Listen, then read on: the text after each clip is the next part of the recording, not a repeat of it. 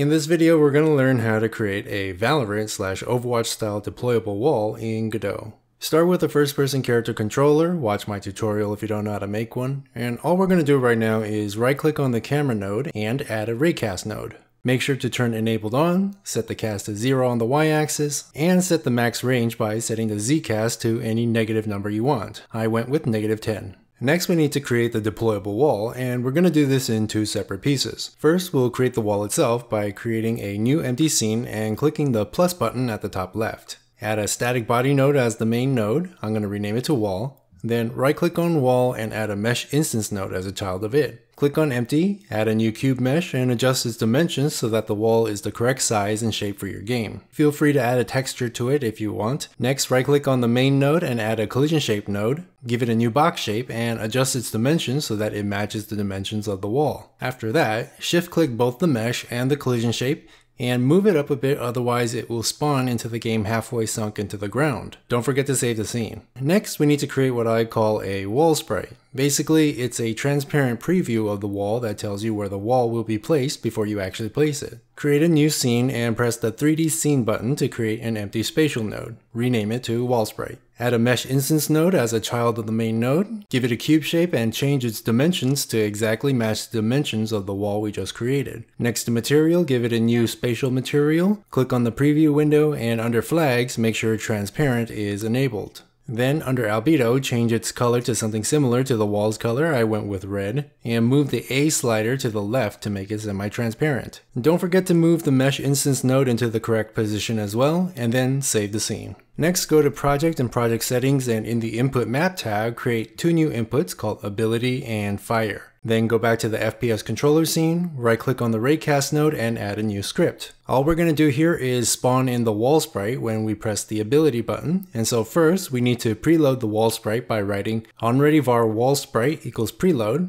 And then we need to get the path of the wall sprite scene by navigating to the scene in our project folders, right-clicking the scene, and then selecting copy path. Then just copy the path inside the parentheses in quotes to finish preloading the scene. Next, create a new function by writing func input event, and in it write if input.isActionJustPressed ability, if not get child 0, var ws equals wallsprite.instance, add child ws, else get child 0.queue_free. So when we press the ability button, if the raycast doesn't have a child attached to it, it will spawn in a wall sprite as its child. But if it already has a child, then it'll delete the child. This way we can turn this ability on and off with just a single button. But if we run the game as it is now, nothing will appear to happen. So let's fix that. Go to the wall sprite scene and add a new script to the main node. We're going to be using the raycast on the camera and where it collides with the environment to move the wall sprite to that collision point. And to do that, we need to create a reference to the raycast. But how do we get a reference to a node in a completely different scene? Well, in this case, it's pretty simple. We're just going to write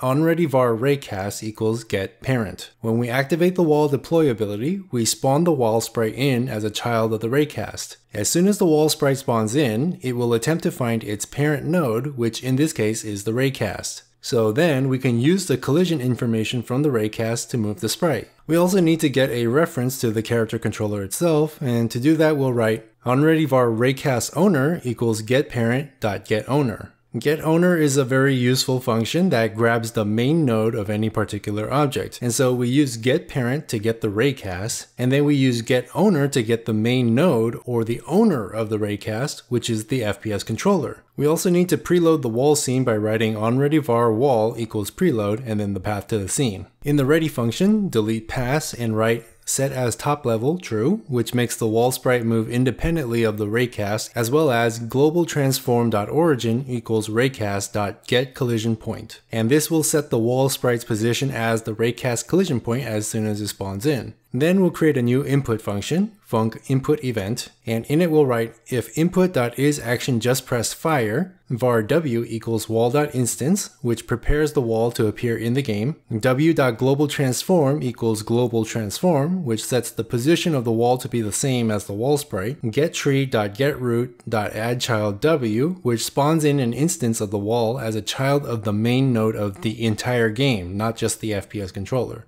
Then we'll delete the wall sprite by writing queue_free. Next, to make the wall sprite follow the raycast collision point, create a process function, func process delta, and in it write globaltransform.origin equals raycast.getCollisionPoint. And so if we were to run the game as it is now, pressing the ability key will spawn in the wall sprite, which will follow the collision point of the raycast, but you'll notice that it's rotated at a weird angle. To fix that, go back to the script and write rotation equals raycastowner.rotation so that it copies the rotation of the FPS controller so that it's always standing upright and facing directly towards you. Run the game, and now when you press the ability button, you'll see the wall sprite, and when you press the fire button, you'll spawn in a physical wall. And just like that, you have something similar to an Overwatch or Valorant style deployable wall. Thanks for watching, like, subscribe, bell, links to the Twitter and Discord down below, and as always, have a nice day.